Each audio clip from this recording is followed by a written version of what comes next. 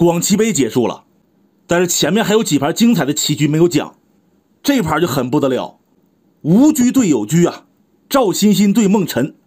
第一盘孟辰赢了，这是第二局。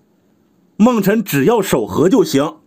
六金上了当头炮，孟辰跳马，上马出车，黑方猎手炮，红进车过河，黑方马二进三，红方炮八平六，有进炮串打的隐患，黑方平炮对车，吃卒捉马，进车保。这小马有俩根，你红方再进炮没意义啊，他不是踩你。走别的棋吧，横车，孟辰也是横车，红方车9平4，黑出车抓炮，补士生根。他补的左士意想不到啊，黑方也来一个跳马。现在黑方不能退炮打车，红方可以进车抓呀。孟辰把中炮拆了，挡上一挡，六金弄到巡河，退炮，平车，双车抢马呀，那黑方只能再回来。一会儿实在不行退这个炮打车呗。红方冲兵活马，他这边也要打车，那就往前弄吧。下面红方如果说平车不让黑方退炮，那他可以退这个，依然可以打车，然后红方再回来，黑方呢再进，也没啥意思。马七进8，孟辰退炮，冲兵踩车，平一步抓兵抓象，红方进卒拱马，平炮串打，拱马打车吃炮，一车换双，黑方杀掉底象，电炮。这里黑方没有吃兵也是正确的，红方会踩车然后再跳，黑方吃亏。现场退车捉马，红方踩掉边卒，退边炮，又要打车了。此处红方最佳招法是炮击中卒，但那样走不好赢了，容易和棋。六金强行变招，甩炮，保持复杂。孟辰打车，躲开，跳马踩，这马也被攻击着，退车回来。孟辰捉马，进炮一将，飞象，进车抓炮，弃马。当时孟辰吃的边马求稳，这个进炮打马呀，确实是好棋，但是里面太过复杂，黑方搞不好容易输啊。你看红方第一重考验，重炮将军，老将不能吃跳马抽车，他只能落象。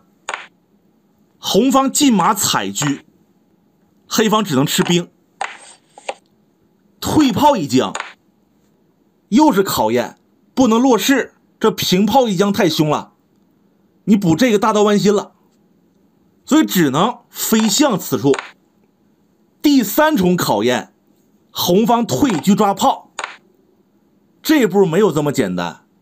黑方好的走法是飞象，红方甩炮叫杀的时候，他可以往边路落。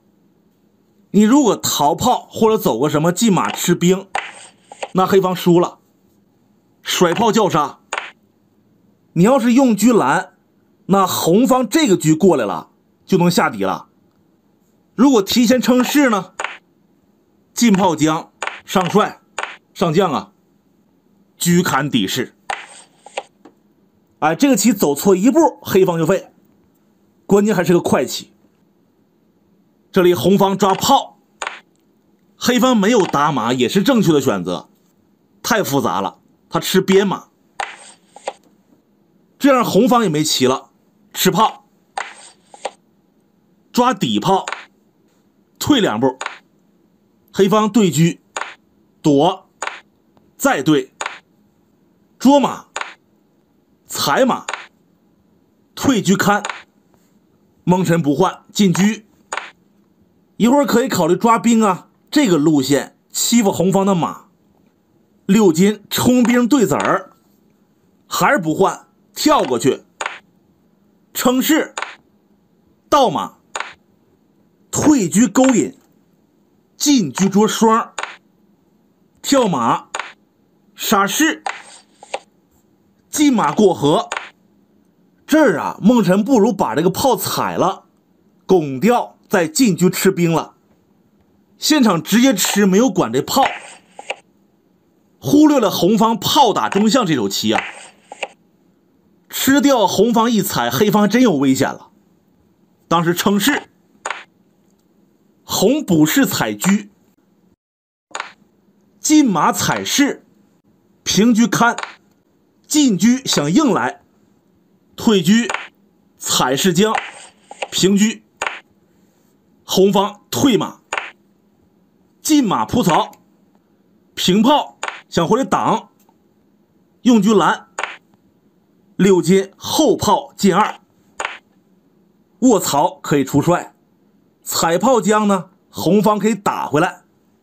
下面一个回合双方都没走对啊，黑方正手应该是平车，抓着兵踩着炮，吃完之后呢，红方挑了，下底将上帅，双龙入海。这个棋又太厉害了，那你躲炮，黑方吃兵了呗。这步车4平3当时没走出来啊，现场是车6平1，六进这边也没走对，当时挂角一将，应该是平车。下一步出老帅，黑方已经坏了，你踩炮，红方翻回来，下底将军呢，红方就垫炮。如果补士，那就卧曹将，出将，再走一个进车。之后的思路就是退底炮，防止被黑方马踩，然后再平前炮，黑方崩了。没动之前呢，他也不能吃，你一吃翻回来，就是这么个情况。刚才说了，只要红方平车，那就反转了，实战挂角将。这样的话，黑方又占优了，平车别马腿儿，进炮，有根儿啊，双车抢马，跳出来形成弹子炮，黑方对车。红方当时换了，以至于这个棋非常难走，应该是退一步抓卒啊。黑方也不敢轻易吃兵，因为红方杀卒一将也不得了啊，他只能再对车，那红方退回来。他要是冲卒捉马呢，红方还有平兵保马的棋，这炮也有根，谁胜谁负不好说。现场黑方对子儿，六进直接吃了，黑方做掉，双炮马4个兵，缺士缺象，对黑方车马双卒，缺士缺象，黑方现在肯定是占优的。接着走，冲兵，平车，甩炮，把家里的炮换掉，挑了。到现在还是黑方占优，但接下来可不是了，黑方选择平车压马，不好，应该是下底将军上帅，车砍底象，开始扫兵。红方如果说敢往里靠，那黑方抓炮啊，你躲炮进去再抓，那兵都丢了。这样走，黑方基本上胜定了。实战平车捉马，这有点随手了。红退炮一保，冲卒不怕呀，红方可以回马。